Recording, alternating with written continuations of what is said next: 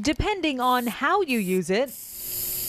One can of spray paint can do a lot of damage. That's why in Mississauga, one city councillor wants to put a cap on it. The graffiti is vandalizing. It's a problem Sato says is spreading in Mississauga. So a draft bylaw presented to City Council earlier this week proposed banning kids 18 and under from buying spray paint and other so-called graffiti implements like paint pens and glass etching tools.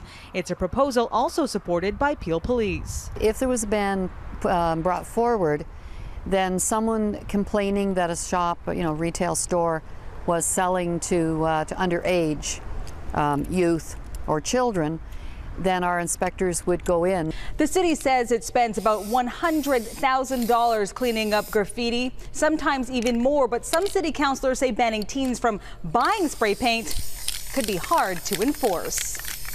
Especially since kids could always obtain spray paint from neighboring jurisdictions. It's not as easy as saying cut off the supply of paint cans and then the problem goes away. Spray paint is already banned in London, Ontario for teens under 18. There was a failed attempt to do the same in Toronto 2 years ago.